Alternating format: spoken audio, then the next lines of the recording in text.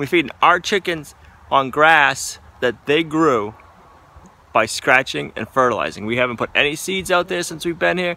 We haven't done any fertilizer to it. That's all them. What's up, Modern Steaders? Let's go check on our bod rocks and meat birds. Let's see how they're doing.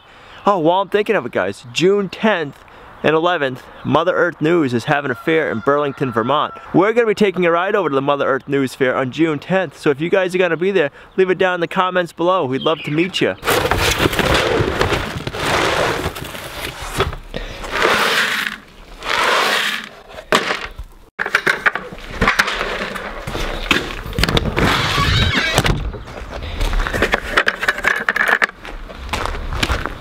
Nobody else is beating up in here, right?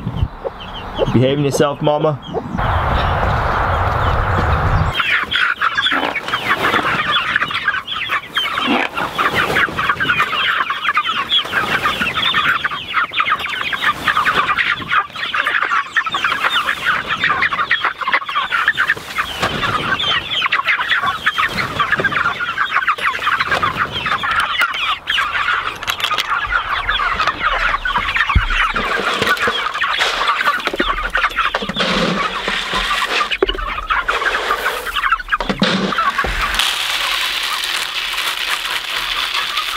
At the meetup the other day, me, Justin Rhodes, and another guy, Sean, was there. We were talking chickens, believe it or not. And one of the things we were talking about was having the bod rocks in here help the Cornish crosses learn how to become a chicken and learn how to scratch and peck and eat grass and stuff like that. You know what? I actually think having the bod rocks in the Cornish crosses is really beneficial for the bod rocks. I think they eat more and they're growing a little faster. I don't know if you guys have watched, but the bod rocks are just going nuts and eating their food. Look at them all. They're all really intensely eating. It's kind of like if you have pigs, you should have at least 2 pigs because they have a competition and they're gonna eat more with 2 pigs versus just 1 pig. So the Cornishes, I believe, are getting the bod rocks to eat more and grow a little faster. I really believe that this relationship is benefiting both the Cornish crosses and the bod rocks. And it's benefiting us too. Our Cornish crosses are going to be eating more grass and more bugs, which is going to make them healthier for us. So it's a win-win relationship for everybody. I keep my water jug down here when it's not completely empty. And there's snails on the thing. My chickens are getting some escargot. Mother hen is raising up the chicks very nice. She's a good mother, but not good at very many other things. Look how pretty the Icelandic chicks are.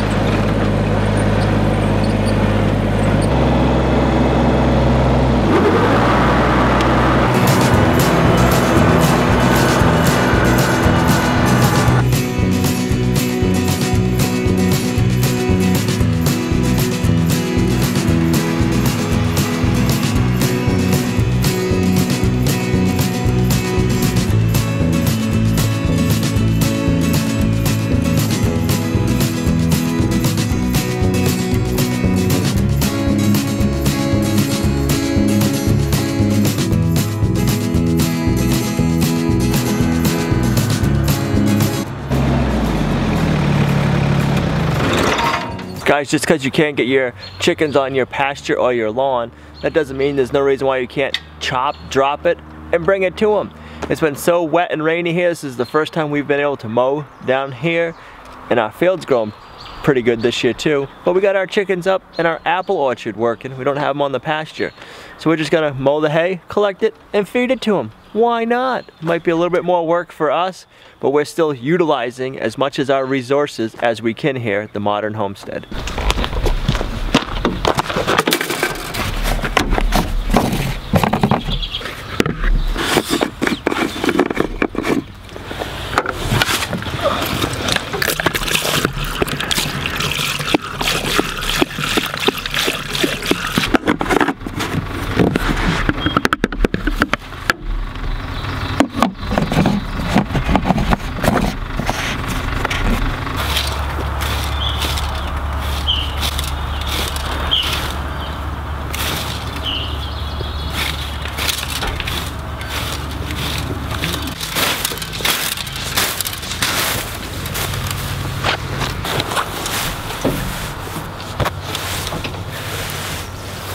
That's how we prepare our pasture for our pasture-raised chickens.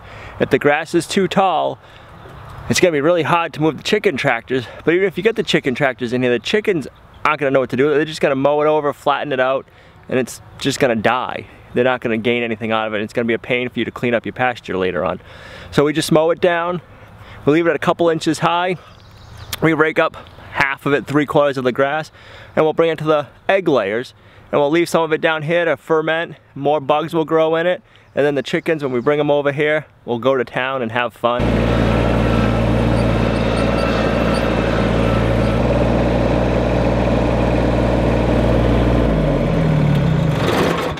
We better go shut that fence off before we get zapped. What are you guys up to? Huh? Good morning.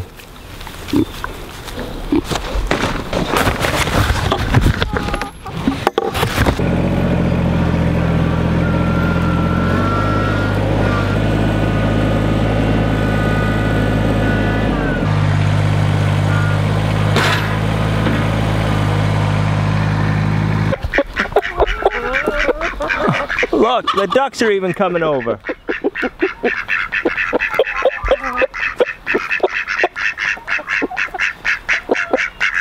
One of the first things they're going for is the apple petals. They love those things, guys.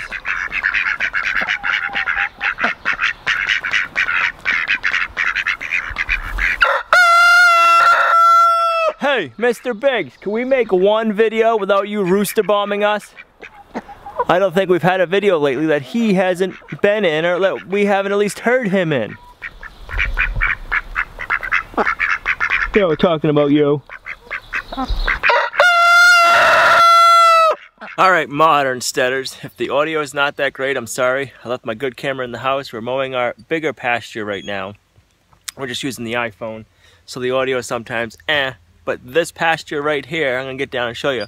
We ran the chickens on it one season last season, and we just had the egg layers on there all season, and we had one thing of meat birds and then some turkeys. That was it. I don't know, 55, 60 birds on this pasture. It's probably about a half acre, an acre sized pasture, and that's all we've had running on this thing. Before that, this field was abandoned for years. I'll show you a few bare spots of what the whole pasture looked like over here. But look at this right now. Guys, this is, see, I don't know how good you can see it. We're up to my waist almost in tall pasture land grass. And it's not even, we haven't even planted our gardens yet. So it's not, hasn't been that nice out. We've gotten a lot of rain, but the warm weather hasn't been here yet. Just look at this. I mean, this is crazy. Look how high it is on the tractor. That's some pretty tall grass, guys. And the whole field is that way. It's not picking it up that good. Let me go show you over here. This is what the pasture looked like last year. And this is what it looks like now. So we're gonna finish mowing. We're gonna have a lot to rake up and give to the chickens in the apple orchard, and we'll save some in a pile for our garden. That just really excites me, modern steaders. But look at that, one season. So what's this pasture gonna look like next year? Or later on during the summer, once we get the chickens out here. And once we get New York City out here. New York City's gonna have a field day being on this pasture. I mean, we're gonna be able to support some goats or a cow pretty soon here. And it hasn't been that long, guys. Like I've been saying, we overestimate what we can do in a year, and we underestimate what we can do in 5 or 10 years. Look, this is just 1 year. So what can we do of 5 or 10 years of just running chickens on here? This is just chickens, and I mow it in between to keep the size of the grass down so the chickens can manage it. And then we give the grass to the pigs when we had it last year. So I mean, we're using what we can with what we have. We're using our resources. We don't have goats, we don't have cows, but we have a lawnmower, we have a tractor. And then we have pigs, so the pigs can turn that grass into bacon! So why not, guys? Just think out of the box, and we can change our status quo. We can challenge it, we can change it. I mean, this isn't compost, this doesn't go to the trash, this doesn't go to the curb of the sidewalk. This goes to our chickens or our pigs, and then it goes to our bellies. With awesome food, guys. Keep it up.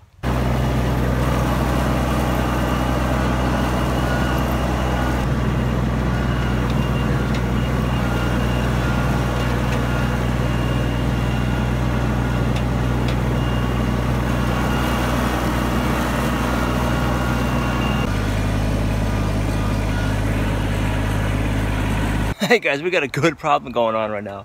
Look at that bucket load of grass. I bet you we're gonna have at least 10 more of those out in that pasture. But think about it, this is really cool. We're gonna be feeding our chickens over there. We've been shredding this already up. We're feeding our chickens on grass that they grew by scratching and fertilizing. We haven't put any seeds out there since we've been here. We haven't done any fertilizer to it. That's all them. And then they're gonna be eating it, making eggs for us, and revitalizing our apple orchard with it.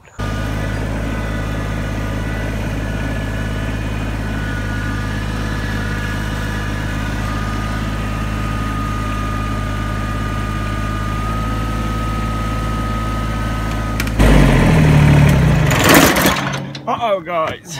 I think we got stuck in it. No, it's just the grass. Oh, we had so much in that bucket load.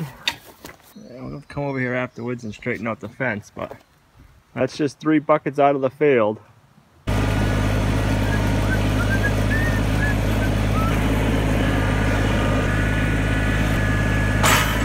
Alright guys, we got 2/3 of it done. We got right here behind me, up on that hilltop, and over there left to do. And of course, it started raining. This bucket is empty, so we're not going in no matter how wet we get until that bucket's full. So let's get this area raked up and bring it to the chickens.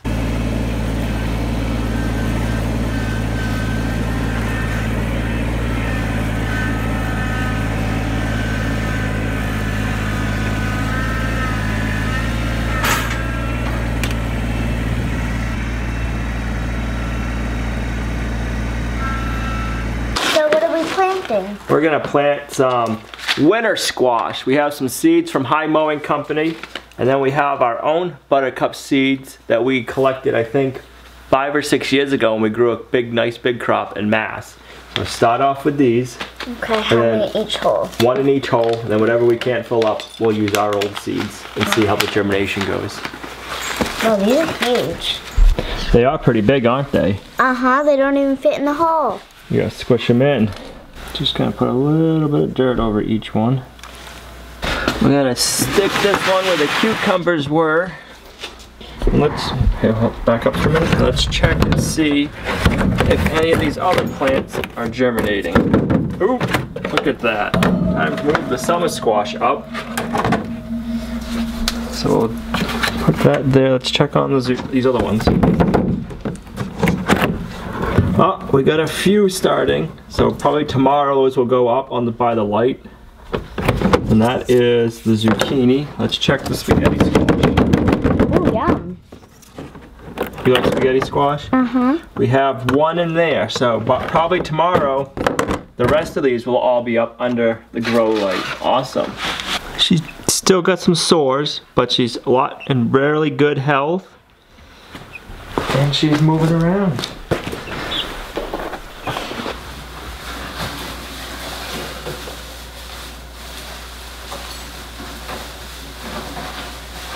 We thinned out the cucumbers and we're going to give Blackie the sprouts. Those should help her too.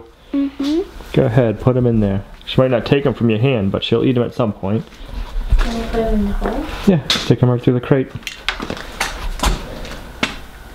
So we've been putting garlic, apple cider vinegar, and a little bit of elderberry syrup in her water, and it seems to be helping her out really good. Alright, Modern Steaders. Don't forget, we're going to be at the Mother Earth News Fair June 10th. If you guys are going to be going there, leave it in the comments below. We'd love to meet up. The series we're doing right now we're calling The Growing Season. And what that's going to be is what we're doing during our growing season to grow our own food. We're trying to put up as much of our own meat as possible this year and as many of our own vegetables as we can get growing. So if you like the series, make sure you give it a thumbs up. Don't forget to subscribe so you don't miss out on it. And we'll see you right back here, guys, tomorrow. At Lumnah Acres, a guide to modern homesteading, self-sufficiency, and freedom.